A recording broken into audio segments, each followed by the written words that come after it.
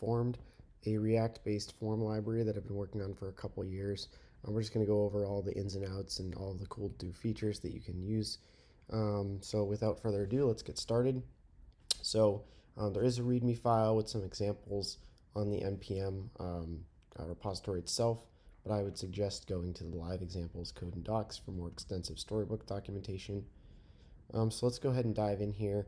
You can see that you simply npm install it, and then you can, right out of the box, start using it. So out of the box, you have a form and some input components that are exported from Informed. If you were to render those, under the hood, they're rendering default DOM elements. So an input renders an input DOM element, a select renders a select element, text area, checkbox, so on and so forth. And you can see that they're already hooked up to Informed such that you can do all sorts of cool things. So the first thing you'll note is that there's a required field on every input called field. In this case, this is the name field, the age field, phone field, the car field, the married field. One cool thing is that it comes shipped with a relevant component, which basically passes you the entire state of the form, and you can check to see if you're married whether or not to render that input. So if I go down here and I select married, you can see that the spouse field shows up. If I go ahead and type in there, you can see it shows up in the values on the right. If I uncheck it, that value will go away. You can see that every single input is tracked by the name field or the field property, which maps to directly to the values, the errors, and the touched. You can see that if I go ahead and hit submit, you're going to get an error saying that age is required. If you go and look at that, that's because on the age field, I passed a required parameter. If I look at the first input, I can see that there is a placeholder, and that just got passed to the native DOM element. I can see that on the phone input, I passed a formatter. So if I go ahead and type in the phone input, you can see that that actually formatted the number input for me based on a simple string value. The select input has an initial value of model S selected, and that's why it pre-populated with model S. If I had passed another value, it would have pre-populated with that instead. And then at the bottom, you can see that I render a form state component, and that's just helpful for debugging, which is in turn rendering this, which is basically a code in a pre-tag with a JSON stringified state. So that's all cool, and there's a lot more features you can do with the out-of-the-box inputs. But what if I wanted to create my own fields? So more often than not, i.e. probably like 90% of the time, you're not going to use the inputs out of the box, you're going to create your own. To do that, it's this simple. You import the hook, use form, and use field. So by importing those things, you can then build your custom components. Step one, let's build our custom form component. We're going to go ahead and call the use form hook and pass in the props from the form component. That's going to give us the form controller and the render function and the user props, the things that you want to end up on the DOM element itself. We're going to spread those props, hook up the onSubmit, render the children. We've now built our form component. We're done. Next, we're going to build our inputs. In this case, we built the input, checkbox, and select. All you do, call use field, pass in your props, tell it what type of input it's going to be, and then it's going to give you a default handler called Informed, which you can spread onto your input, and then a render function for optimized rendering. Simple, you build these three things, and then you can use those for the exact same form that we saw above. One cool thing, if I open up the console here, is you can see that if I hit submit, if I go to console and I hit submit, you'll notice that nothing got logged in the console. But in the code, we passed an onSubmit to the form to log to the console. So why did it not log? It didn't log because by default Informed will prevent the form from submitting if there are any errors. In this case, we only require the age field, right? So if I said my age here, then I try submitting, you can see that we got a console log with the values age 26, car model S because of our initial value. So let's go start looking at some of the other cool features with this. Obviously, we have all of our different inputs out of the box, but I showed you how to create the custom ones. If you want to use array fields, you can actually go ahead and do that. So in this case, I have an array field. If I go down to the code, you can see this field is called siblings. It gives you an add and reset button amongst some other things. So what I did is I said, let me create a button, hook it up to the add. Let me create another button, hook it up to the reset. Let me create an array field here, which is siblings, where each item has a remove, a field, and an index, right? So just for fun, I rendered out the index, I set the field name here, and I added the remove button. So if you look, you can see that siblings is an array with foobar and baz. It's that because I happen to pass in initial values of foobar and baz. If I remove bar, which is between foo and baz, you can see that it actually got removed from the array there. If I add another value back, you can see that that is now the third element. And if I click the reset button, you can see that siblings was reset to its initial value. So that's pretty simple and pretty straightforward for array fields. But in this case, each element in the array field is a string. What if I wanted each element in the array field to be an object? Well, I can do that as well. If I take a look at this, where I have these two friends, Joe and Jane. Joe and Jane are both objects in the array. I can go ahead and type some stuff here. I can reset just Joe. I can set Joe's name to Elon. I can remove Joe. And then I can reset the entire array field, right? So there's all sorts of things there. And also I can even track the substate of each array field. So when I type in here, you can see that it updates the substate as well as the main state on the right. And to do that, it's pretty simple. In this case, we created some initial values. We passed it to the form. We created an array field just like we did before, but instead of just passing in field to the text inputs, we did fields.age and field.name using string interpolation here. So that's pretty simple, pretty straightforward. What about validation? Well, there's simple validation at the field level, right? So in this case, when I hit submit, each one of these things must be at least 5 characters because I created a custom validation function and I passed it into the field. Now by default, that's only going to happen on submit. So if I refresh this page and I go ahead and type and blur these fields, you can see that it was not validated, right? If I type less than 5 characters, it's not validated until I click submit. But if I want to control that, I can simply do that by passing in props. In this case, this is the same exact validation function as before.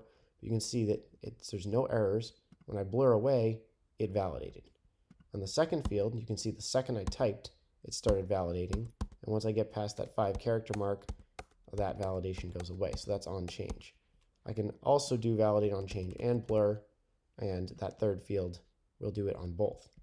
That's simply achieved by passing validate on blur, validate on change, and validate on blur and validate on change to the inputs.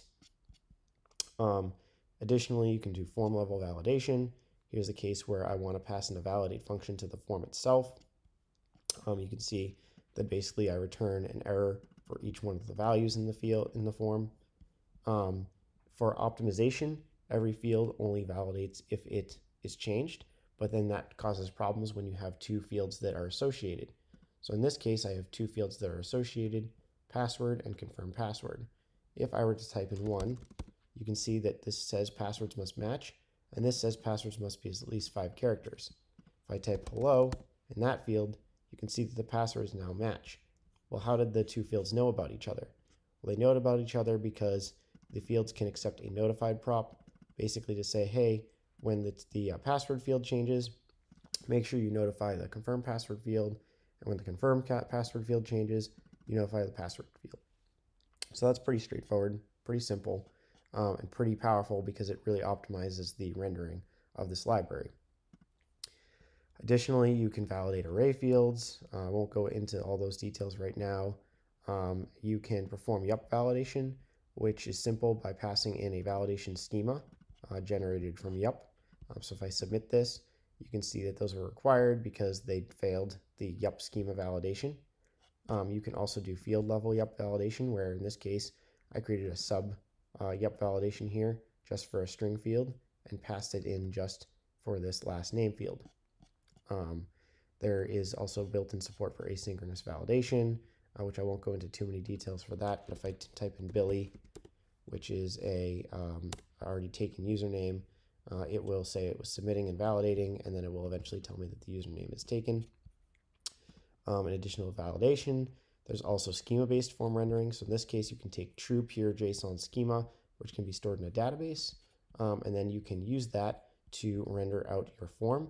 And additionally, you can even validate using schema. So if I go to validation again, and I pop down to JSON schema plus rendering, this JSON schema object, which again is pure JSON schema, along with the AJV validator, is passed into the form. And then when I click this submit button, you can actually see that I have a bunch of errors that came from actual JSON schema validation. So that's cool if you happen to be building lots of forms and you have your forms definitions stored in a database in JSON. So that's JSON schema. There's a lot more to JSON schema here, but I won't go into all those details now. Formatting is really cool. There's a mask function. In this case, it's uppercasing. That was a bad example.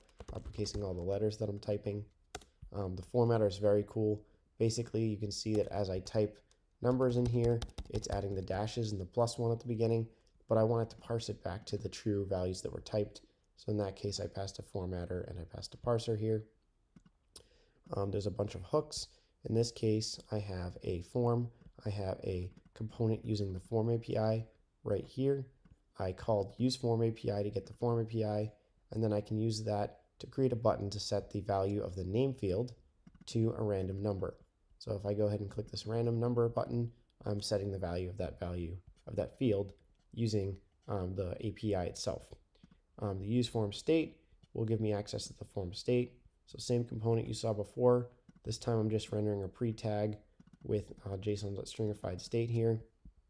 I can grab an API for a specific field. So in this case, instead of grabbing the entire form API, I grab the API for just the name field. Same example, different hook. I can use a specific field state. In this case, I'm just stringifying out the value of the name field and nothing else here, right? That's why you see value in touched here. Use array field, you can use that as well. If you didn't want to use the internal array component. Use form, you've seen before, that's how you create your custom form. And use field is how you create custom inputs, which if you're curious of how to create custom inputs, I would just go to the custom inputs section in the docs, and you can see that it's this simple. Before I showed you spreading the informed default handler, but if you have to hook it up in various ways that are custom and unique to you, you can basically get the field API and the field state. You can use the set touched and set value to determine what happens when you change and when you blur. You can also use the state to render out some red text when there's an error. So in this case, when I hit submit, I have some red text because I built my own custom input using the field hook. Another really cool feature is multi-step forms. So in this case, you can see when I hit next, it said that I have an error that this field is required. It did not proceed to the next phase until I actually put some text in there. Then it allowed me to go. If I'm allergic to peanut butter, I hit the checkbox. I hit next. It then asks me if I have an EpiPen. I can hit yes, right? You can see that value in the values. If I hit back and I uncheck that, well, in that case, the EpiPen question becomes irrelevant. So if I hit next, you can actually see that instead of going to the EpiPen question, it went to the question saying, what's my favorite color, right? So I can go ahead and type that, hit next. And additionally, you can even have relevant fields within a multi-step. So in this case, if I say I have a dog named Rex, and I go back, you can see it maintained the dog name Rex, right? Because it was relevant. But if I hit next, and I uncheck that, you can see that it actually cleaned up after itself and got rid of the Rex, because Rex, the name of the dog, is no longer relevant because I didn't say that I had a dog. And then you can also jump to the different steps yourself. So that's really cool. That's multi-step forms, and it's this simple. You have each element basically uses the multi-step API. You get a next function, you get a back function, and then you can actually say what's the next step depending on your values. In this case, if I'm allergic, I said the next step is EpiPen. Otherwise, it's color. And then you can even have whether or not the field is relevant. In this case, I said this step is not relevant if I'm not allergic to peanut butter. So this step will not even show up, and it will skip right to the color step. So it's pretty straightforward and pretty readable. Those are the buttons to jump around to the different steps. And in the end, this is your JSX, which each one of your steps is here. And then I've kind of showed you this before, but I'll go over it again. We do give you this relevant component, which allows you to conditionally render stuff, whether or not, in this case, you are married or not. So that's kind of a high-level overview of a lot of the features in this library. I'd love for you to go check it out. It's heavily tested. It's easy to test. It's all pretty much synchronous internally, and it's really, really fun to write forms. So yeah, have fun and enjoy.